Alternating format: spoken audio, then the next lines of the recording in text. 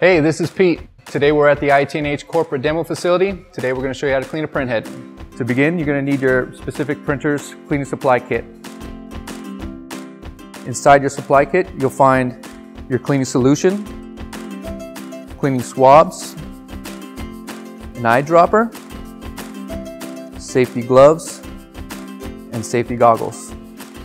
In order to access the head cleaning function in this particular printer, you need to go to Menu, scroll down to Maintenance, press Enter, Station, Enter, Carriage Out, Enter. The carriage will move over to the left-hand side. That's where we'll access the heads to do the maintenance.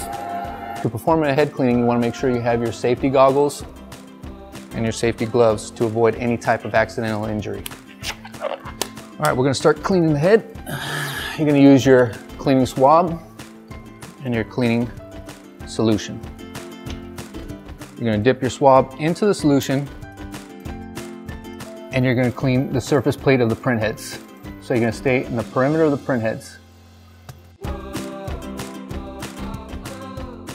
Ideally, when cleaning the perimeter of the printhead, you're creating a clean surface for the caps to cap on the bottom of the printhead. Avoid cleaning the center of the printhead because you can clog nozzles, which will cause deflection and missing nozzles in your test prints.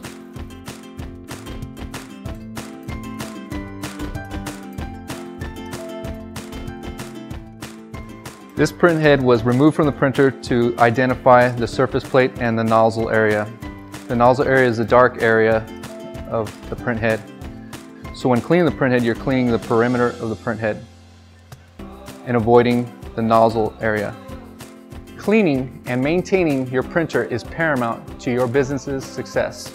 If you have any questions pertaining to your specific printer, feel free to call us or check out our other online videos.